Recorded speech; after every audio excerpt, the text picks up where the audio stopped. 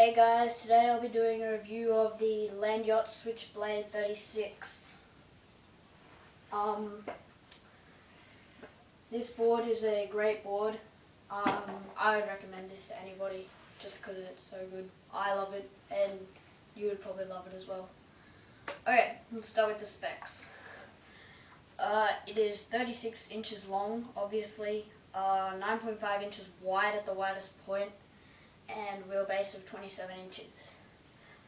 We'll go to my setup now. I'm currently running bare 852s with standard bushings, some ABEX 7 bearings and Volt Fiber Flex. We'll go to the graphic. Graphic's pretty sick. It's got like a Japanese temple. It's got a skull down here. Must be like an octopus in that because its tentacles like destroying the temple. And then it's got Landyachtz down here with their symbol. Yeah, we'll go to the concave. Concave's pretty good. Yeah. It's pretty durable. I have banged it into some gutters a few times, but it's only scratched the nose. And that's pretty much it. It hasn't like cracked the middle of the here. And yeah, I would recommend this board to anyone. It's a sensational board.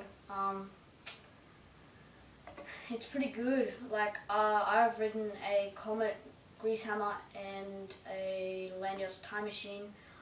I would recommend a grease hammer over this, but I would definitely recommend this over the time machine. It's just that much better. I've currently got it top mount. I prefer top mount just that little bit more because it gives more give and stability to the board.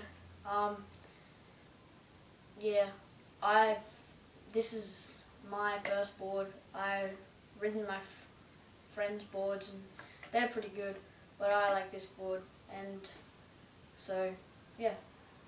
Thanks guys.